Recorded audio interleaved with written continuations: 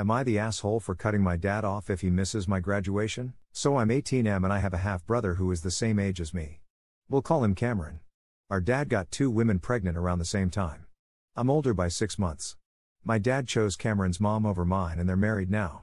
Cameron is his parents' only child. Anyway, I've always felt like I was just a backup son for my dad.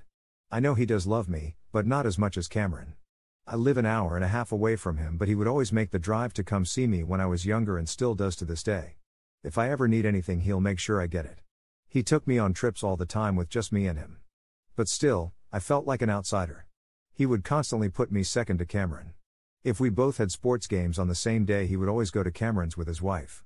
Once when I had an award ceremony, he couldn't come because Cameron was sick. It was just a cold BTW. When I wanted him to teach me how to drive, he said he couldn't because he promised Cameron he would teach him first, but that he'd help me after Cameron got his license. I could list off a bunch of other examples. My dad would show up to my stuff, but if Cameron had something going on at the same time, he wouldn't come. Cameron and I aren't friends. We get along fine if we're together, but neither of us is going out of the way to talk to the other. I think he's spoiled and obviously our dad's favorite. Our dad and his mom did him no favors because his grades are bad and his life has no direction. He didn't apply to any colleges and he won't even get a part-time job. We're both graduating high school this year.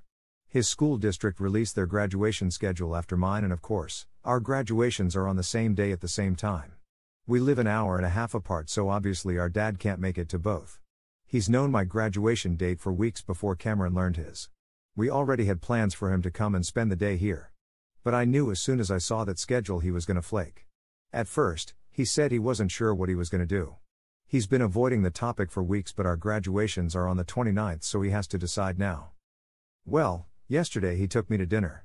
He told me that he was going to go to Cameron's graduation. He said it was because Cameron's grandparents weren't gonna be able to make it and Cameron would only have his mom while I have my mom, stepdad, siblings, and grandparents all coming to mine. I'm not an idiot. It was just an excuse that I knew would be coming. He tried to soften the blow by promising me he'd make up for it by taking me on a graduation trip anywhere I wanted to go. Even though he had already promised me that months ago. He's taking his wife and Cameron on a family trip to Hawaii in June. It's supposed to be Cameron's graduation trip, but he promised he and I would have our own trip.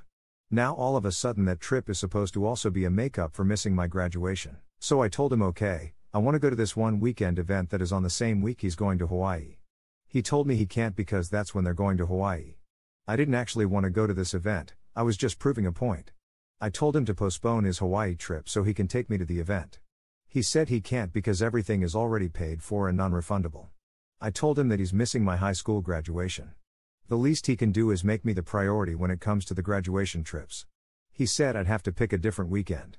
I told him he doesn't actually care about making it up to me. He's only okay with what I want so long as it doesn't interfere with his real family. He denied it and told me to try to understand the position he's in. I told him straight up that he always chooses Cameron over me.